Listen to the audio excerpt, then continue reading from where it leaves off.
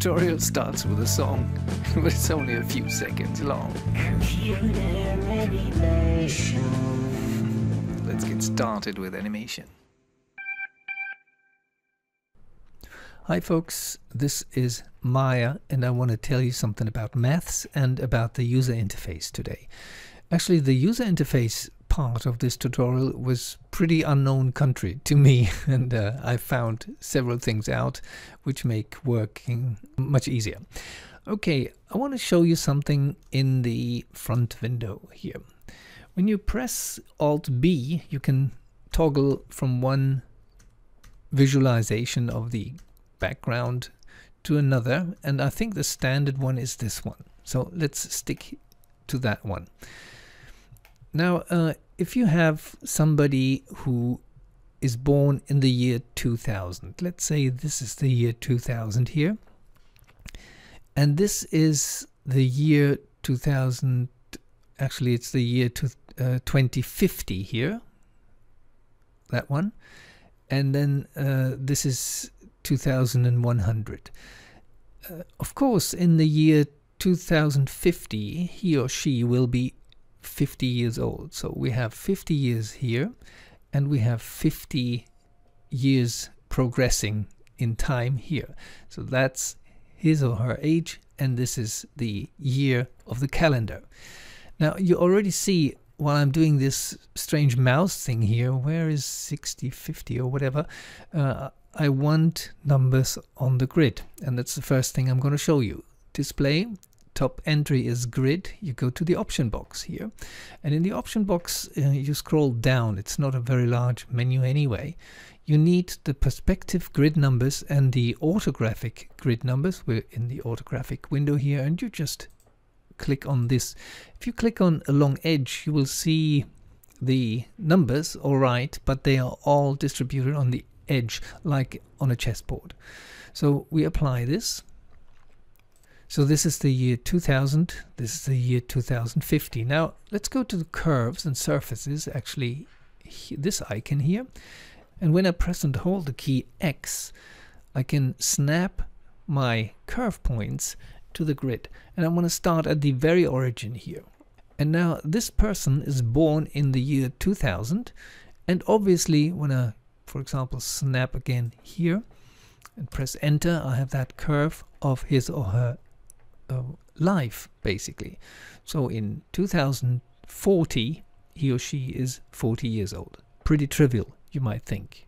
Well, yes, sort of. Now let's create another timeline for a person who was born earlier. Curve again, and maybe we go for 1980. This person is born in 1980. We again snap it to the grid, and we create the same kind of curve. So it is always proportional to time, and that's why these lines are parallel. Now, when is the older person, that one, double age of the younger one? We can solve this problem in different ways, but one way would be like this. We make the younger one grow older at half speed. That means instead of being in the year 2020 20 years old, this person is in the year 2020 only 10 years old. And now we have an intersection right here. When we go to the curve node here, we see that the rotation was set to minus 18.475. That's because we didn't do it precisely. So probably it is minus 18. Now, what is this exact point here? Well, we probably see what it is. It is the year 2040 when the older person is 40 and the other one is going to be 20. If we have a different age, like a more complicated age, for example, the older one wasn't born in 1980 but something 83 or something, we have an intersection of these curves right here, and we want to know where it is, exactly what time it is.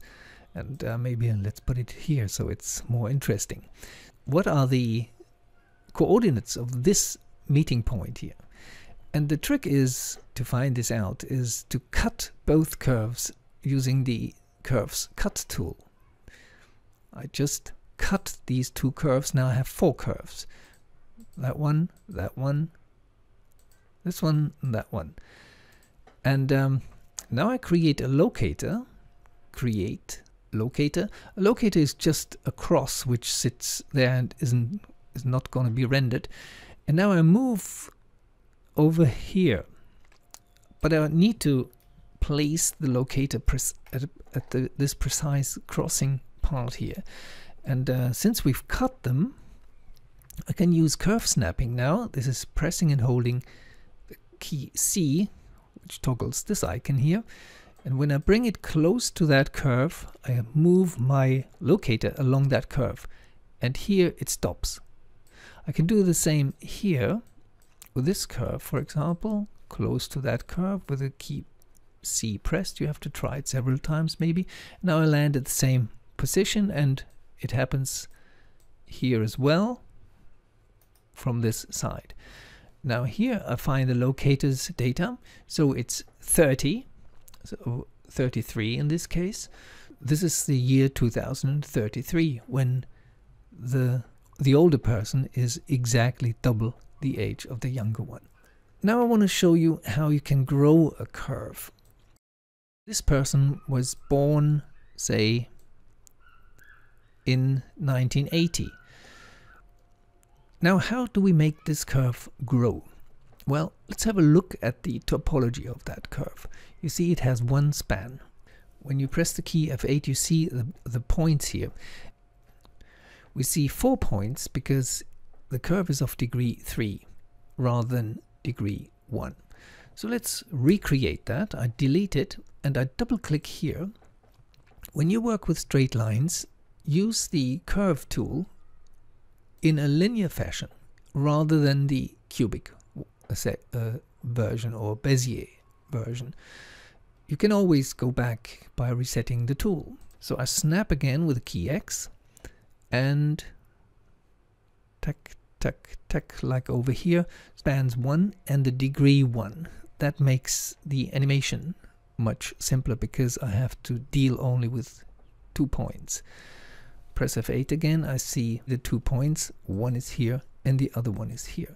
Now I can animate this point. Go to frame 1, actually I go to frame 120 or sort of, and I set a keyframe by pressing the key S, and it lands here as you can see. Now I go back to the very beginning and I snap the point with the key X to that beginning here, and this is the new keyframe. Now when I let the animation run, the curve grows. If I want to visualize that curve, how do we go about it? I did a couple of tutorials about visualizing curves actually. We go to the Arnold section here in the attribute editor and switch on render curve, and that's basically all we need to do. We go to Arnold because we need a light, sky dome light, and now I can render this scene and I see my curve.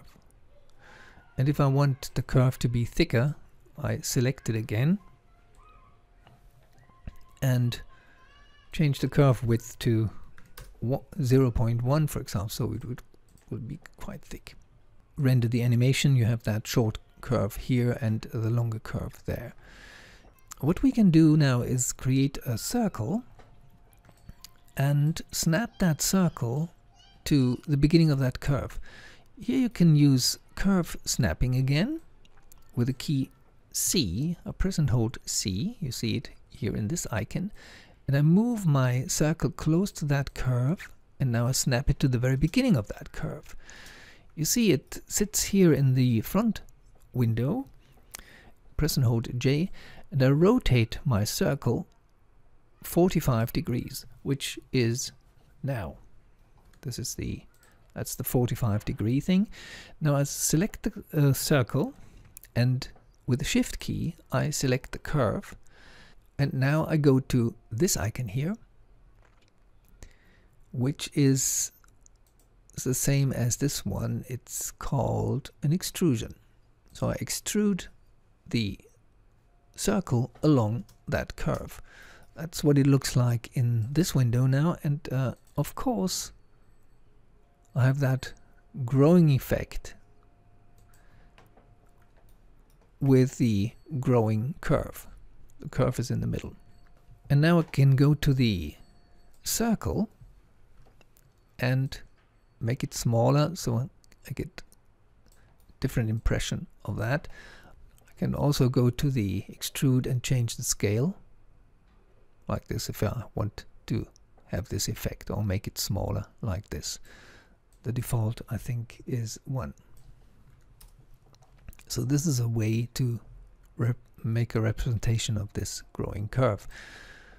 Let's just hide the surface, go back to that curve, and what I can do now is I go to generate and I get a brush. It's right in the middle of this really long menu here. Get a brush for the paint effects. And here I can choose, for example, the flowers, which are ordered by alphabet. The flowers, any kind of flowers. This is clover, which I actually quite like. This is the size of the flowers. I can paint here on the grid. This is what they would look like. And then I select the curve and I go to generate, and all the way down is curve utilities and attach brush to curves. Actually delete that one. Here we have the minimum and the maximum clip, and this is the way to animate it walking up that curve. And it depends a little bit on the stroke how many of them you have, but you can actually change the amount of clovers here in the settings as well. A last thing I want to tell you is, if you don't see the curves properly, let me delete this. This curve is quite nicely visible when you select it, but when it's unselected, this dark blue is more or less like the gray of these grid lines here. You go to Windows, Settings, Preferences, and here you have the color settings. And what you're interested in now is the inactive representation of the curves. You go to this entry here, and now you have objects. You open the section objects. Here you have NURBS surfaces, trimmed surfaces, NURBS curves. That's exactly what you want, and here you have that dark blue, this yellow line. So when it's deselected, and that applies to all curves here, to the circle as well, so you have it all in yellow. Which is very good when you deal with that gray background and want to actually see the non-selected curves. Actually, in most cases we're too lazy to go to these menus here, but I just wanted to point you and point myself to the option which we have here. It can be used for the cameras, for the lights, etc. For the representation of the lights, of course. It doesn't affect the rendering at all.